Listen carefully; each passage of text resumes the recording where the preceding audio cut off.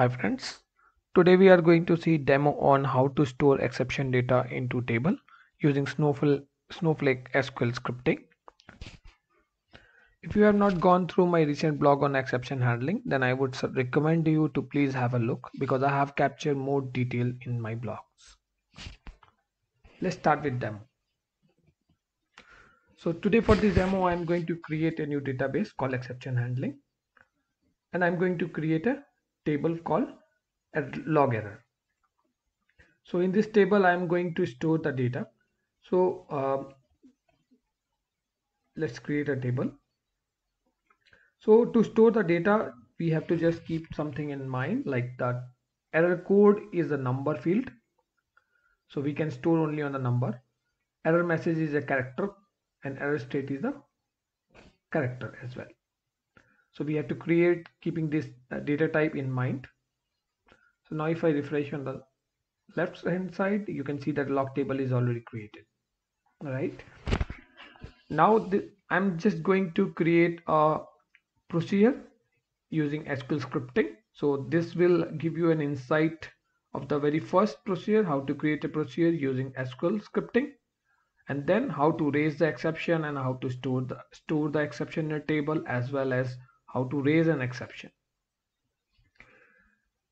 So creating a procedure is normal as like earlier you have seen create or replace procedure, and then I'm just passing a boolean parameter. So there is no change, return number or a character, whatever you want. The only change is like earlier we used to write language equal to JavaScript. Now we have to use language equal to SQL. So this is a new enhancement recently, which will help you to write the code in SQL rather than JavaScript. So this is very a powerful enhancement done by the Snowflake team, and this really helps because being a core database guy and working on lots of relational database, I'm more attached to SQL rather than JavaScript. So it was a hard time for me to learn the JavaScript and then work on JavaScript. Still, I was working on JavaScript, but I was not comfortable as I am comfortable in SQL. So for me, it's a win-win situation, and I really like this announcement done by Snowflake. And code are more or less similar to all the recent, like all the major SQL databases previously on premises. So I would like to relate it more to the Oracles because I am from the Oracle background. I feel like more or less everything is similar to Oracle database. So it was very easy for me to grasp everything. Just few minor changes which you need to keep in mind. These are the special mark you have to mention as start and end. This will make sure that you are starting your SQL scripting code. You have to write a declare, and then to declare the exception, you have to write that exception name as a custom variable, and then exception. Under that, you have to write the error code, which can range from -2000 to -2999, just like SQL Server, just like Oracle we had. For more detail, you have to read my blog.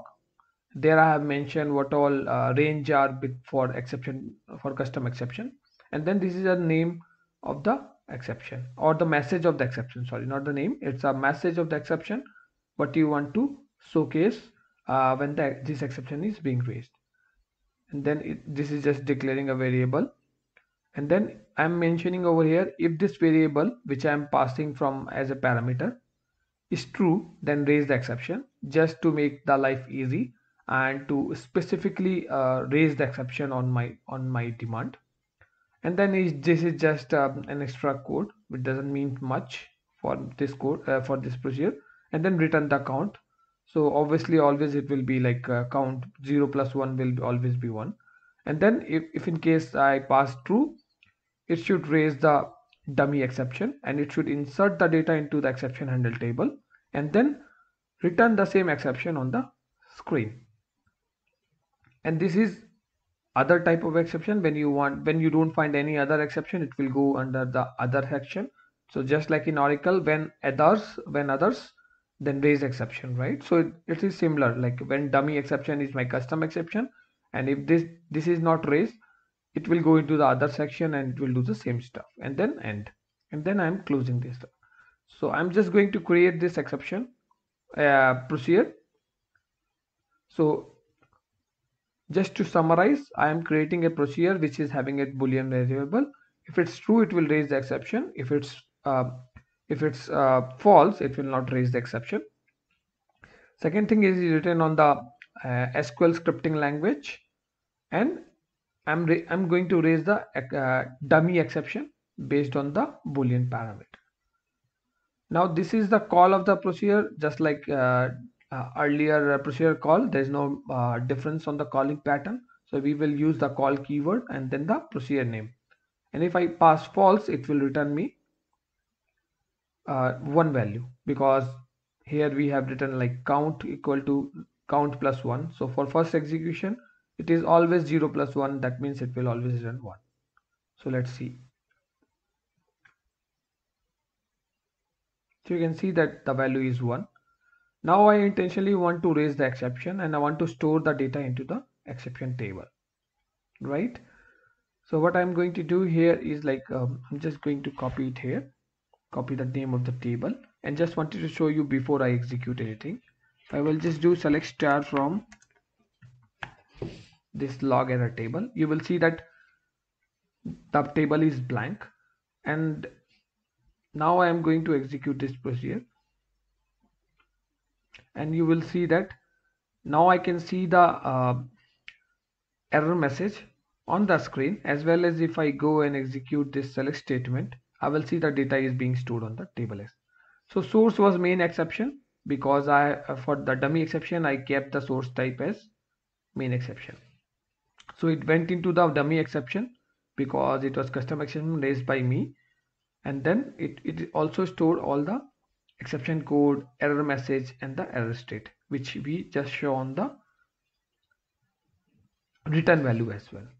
Now this is the example how you can create, means like write the procedure in which you can raise the exception. The same thing you can also achieve in the anonymous block. Like you don't want to create a procedure, rather than you want to just create a SQL block, PLSQL block, and you want to raise the exception like this.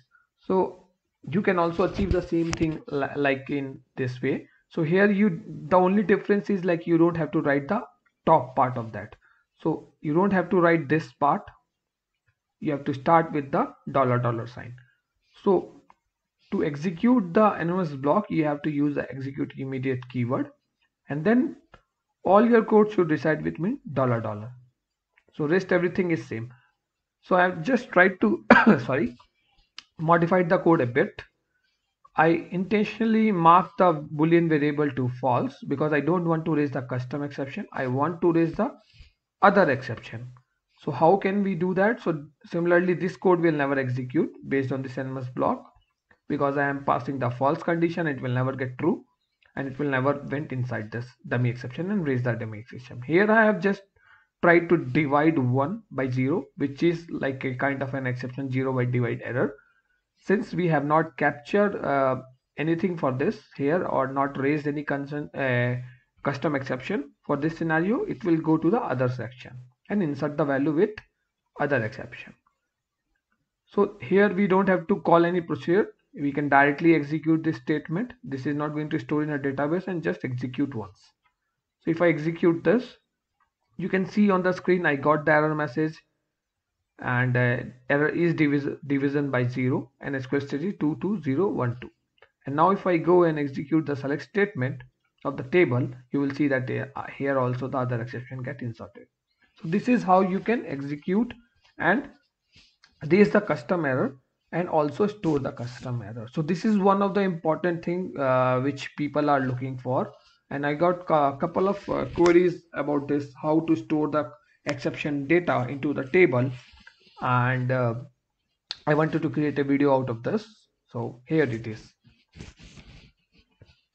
So hope you like this demo, and if you like the demo, please subscribe to my channel and my blog.